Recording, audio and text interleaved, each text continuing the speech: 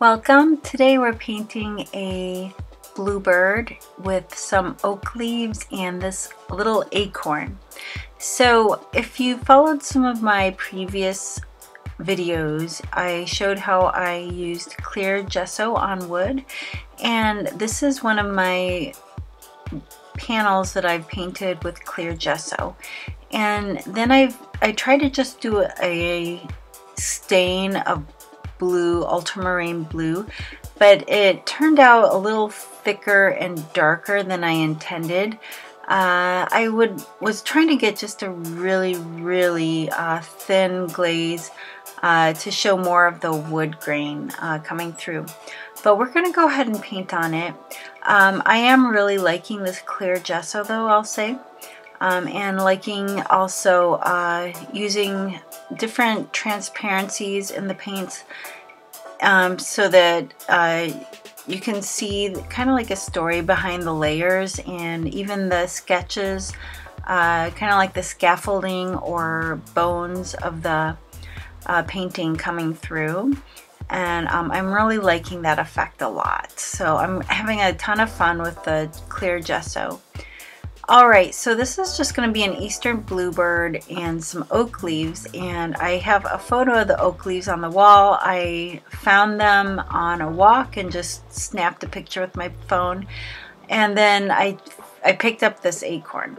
So the acorn's going to look I was questioning whether or not I wanted to redo the acorn because I decided, you can't really tell, but I'm looking at the very bottom of it. You're looking at it from the side view, but I'm looking at the very bottom, so I'm just seeing the round bottom, and that's how I decided to paint it, with the bottom stem little thingy right smack dab in the middle.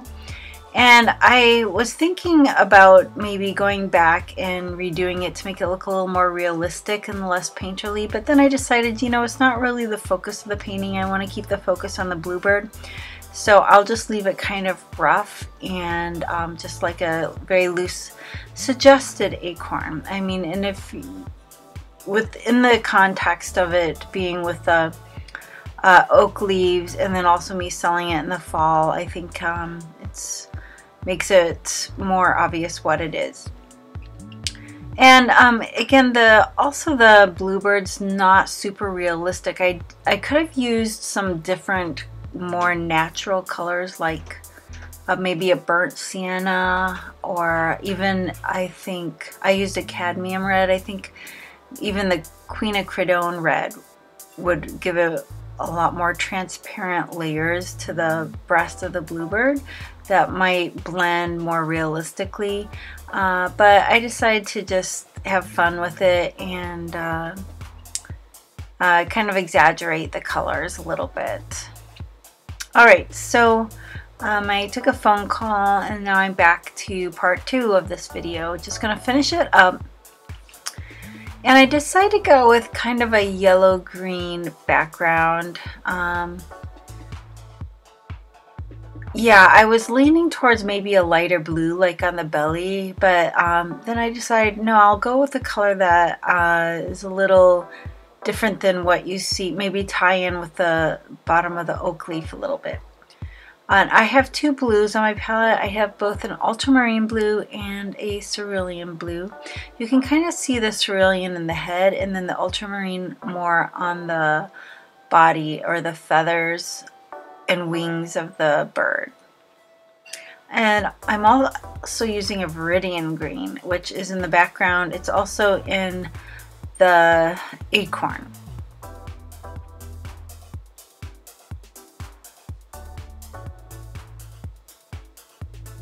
So the other colors on my palette are transparent earth orange, a cadmium yellow medium. It's a Persian rose that's giving this color. It's kind of an opaque, kind of peachy color. And what else? Just 2 colors of white. One's more opaque than the other. And then, let's see, I mentioned cadmium red, light, the Persian rose, the two blues, the cerulean and the ultramarine, and Viridian. And I'm pretty sure that's all.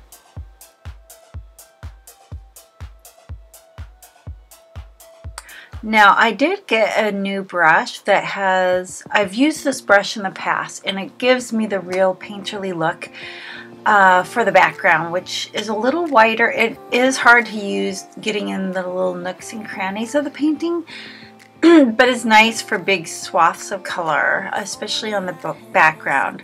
I also use it at the very end on kind of like a highlight on the breast of the Bluebird. And I've stained the sides of this with the blue, transparent blue paint, and I just keep them blue at this time. Alright, we're almost done. I'll just leave some music and you can just go ahead and enjoy the rest of this painting.